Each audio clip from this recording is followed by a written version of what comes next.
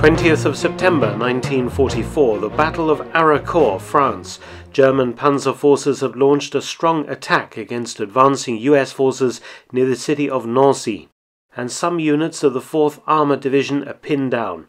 Taking off in thick fog, Major Charles Carpenter heads for the battle. The fog clears about lunchtime, and Carpenter espies a column of German tanks and vehicles moving on Haraucourt.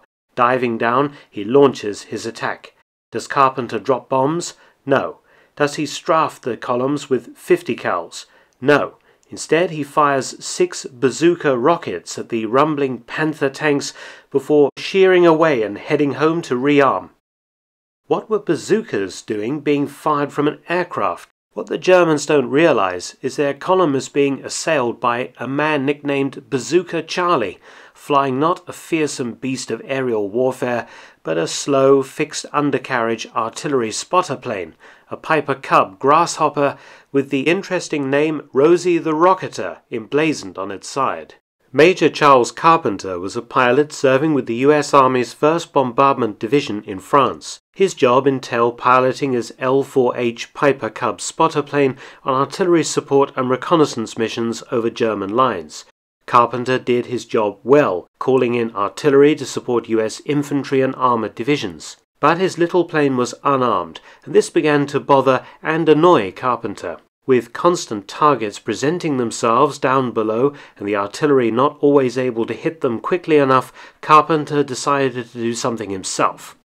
Weaponizing a grasshopper was a tricky business, its low takeoff weight vitally important for short landings and takeoffs in fields within the battle zone. Carpenter decided initially upon a pair of bazooka rocket launchers.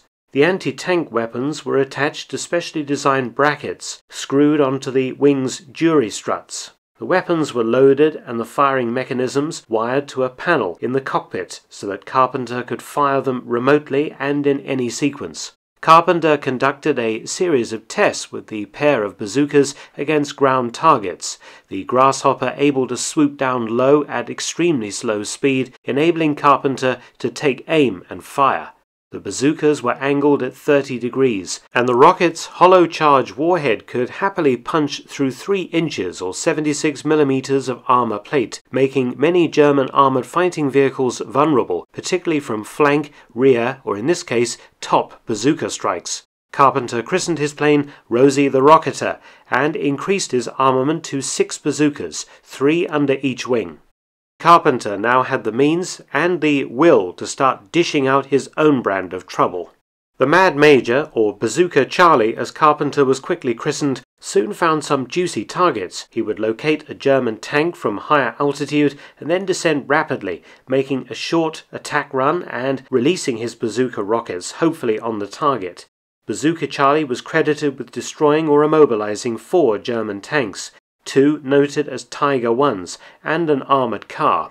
In the normal scheme of things, Carpenter's Piper Cub was not shot at by German troops because it would reveal their positions to the enemy. But once Carpenter started rocketing their vehicles, this policy was reversed, and the Mad Major faced rifle and machine gun fire as he made his attack runs. The attack he launched on a column of Panther tanks on the 20th of September 1944 was notable for its persistence. After giving the Germans all 6 rockets, he returned to base, reloaded his bazookas, and then flew back to the German column, firing another full load at the enemy armour. Then incredibly Carpenter returned again, reloaded, and flew back through a storm of lead to rocket the German column for a 3rd time. He received official credit for immobilizing 2 Panthers and several other German armoured vehicles, not to mention killing and wounding many German soldiers. By the time the war ended, the Mad Major was a lieutenant colonel and had been credited with knocking out or immobilizing 14 German tanks. He made it through all these hair-raising missions without a single wound, picking up a Silver Star with Oak Leaf Cluster, the Air Medal with Oak Leaf Cluster, and a Bronze Star. Thanks for watching. Please subscribe and share, and help support my channel at PayPal and Patreon. Details in the description box below.